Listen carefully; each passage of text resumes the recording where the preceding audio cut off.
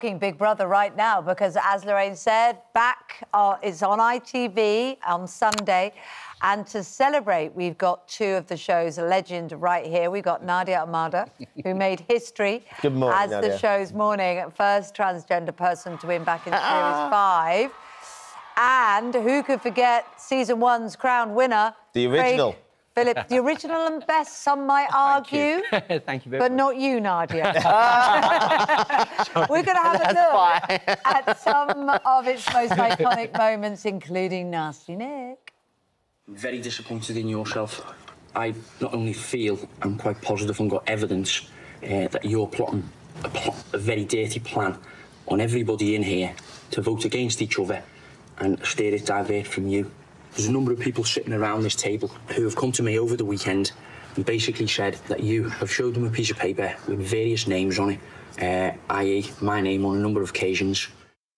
Oh, that moment. I remember it so vividly. The confrontation with Nasty Nick, Craig and Nadia. Lovely to have you here. Thank you. Thank you. Craig, I remember going on holiday when that series was happening. Yeah. And I got to... My parents had been away and my entire family was saying, what's happening in Big Brother? It was a moment in time. Like, they haven't watched it since. Yeah. But that when Big Brother launched that series...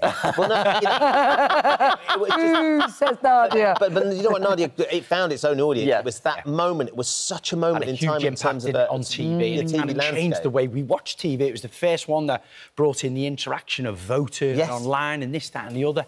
And yeah, it just took off. I bump into people and they can tell me exactly where they were on the 15th of September, the day I won. They can remember it clearly where they were. They all had parties and celebrating it, you know. Do you... And that 24-hour nature, we are quite used to things being 24 hours now, aren't we? News, all the other things that we might have. But the 24-hour nature of that show in itself was very new and novel. It really was, wasn't it? And I think that's what kind of grabbed the audience, you know. It was new in so many different ways. It was risky at the time, you know. It was risky for everyone. Us going in, we didn't know what to expect from it.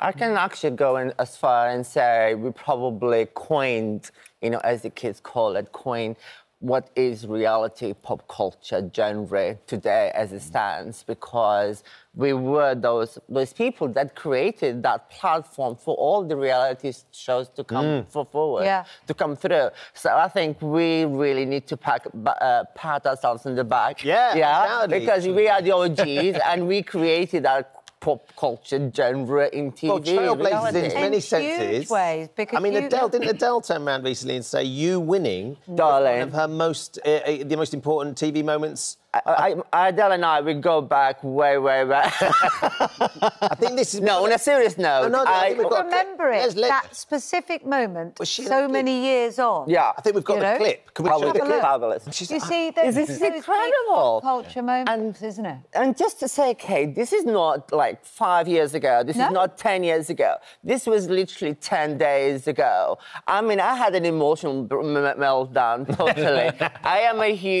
I've just been connected with my fans and through the community through TikTok. So I was live, emotionally crying. I was so honoured. It was such an overwhelming sense of unbelief. Do you know what I mean? I was just so...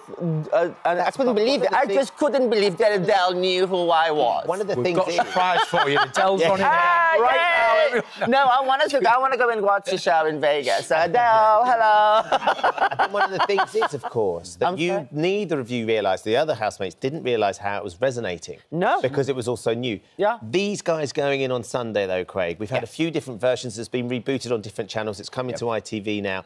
What do you think they're going to expect and what do you think is going to happen to them? Well, they're going to become very popular, no doubt, whether it's for the good or bad reasons, what they do in there.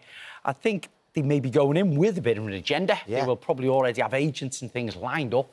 When we went in, well, certainly me was very naive. We had nothing lined up and we didn't expect anything from it. Did you even know people were watching? No, I promise you, I sat in that house every day talking to the group, thinking to myself, how on earth can you possibly make an entertainment TV show out of this nonsense? Sitting there talking rubbish. We're bored. We're doing these tasks.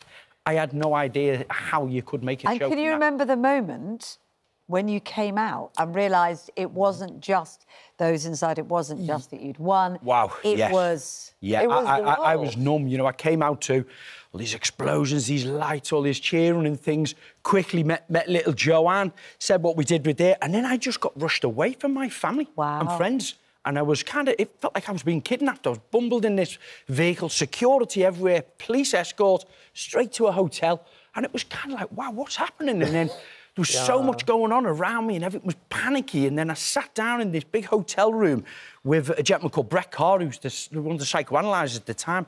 And he just talked to me very calmly and he said, Craig, he said, tomorrow you will be on the front page of every national newspaper, every radio station, every news bulletin will be talking about you. He said, you will be the most talked about person in Britain. I'm getting goose pimples now, thinking of his words. And it was sad. There was 30 people in this big hotel room. And he said, how do you feel, Craig? And I said, I can hear what you're saying, but it's not sinking in. I'm numb. I'm really numb. I'm nervous. Was it similar for you, Nadia, when you came out? Yes, it was. We had a little chat just before I went into the huge, enormous press conference. Yeah, it's scary. Yeah, we had passports to get away. We were like almost taken away for 2 weeks prior to the show and all of those things. But it was only good fun. I think we were young. We wanted to experiment. We wanted to see what... I mean, I think at that point, season 5, I had a little bit of an understanding. It was very, very popular. And I think the only thing I'm proud of is when I went into Big Brother, I can actually also say, Kate and Ben, that I'm the only one that negotiated my narrative and my story, how I'm going to...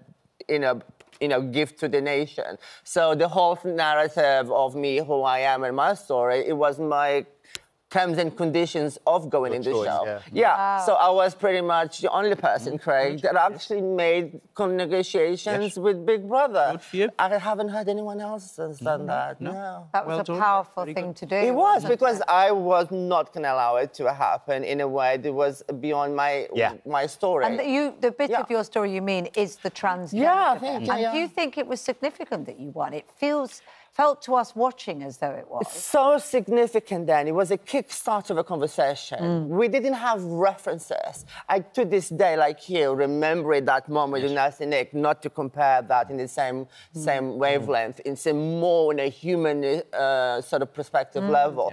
I, to this day, get people through my TikTok platform now, which I'm a TikTok queen, by the way. They come to me and said to me, I remember you were that reference that we never had, and we're so grateful. And the beauty of it all, it transcended everything beyond gender, race, color. It just became this... I became this human Nadia that everyone loved, as Adele did, and remembers me when and what time. And we still remember, and we're thrilled that you both came in today. Craig, Nadia, thank you for coming. It's lovely to have you. Big Brother is back. The grand return is this Sunday, 9 p.m. on ITV1, ITV2 and ITVX. It's a grand takeover and we can't wait for it.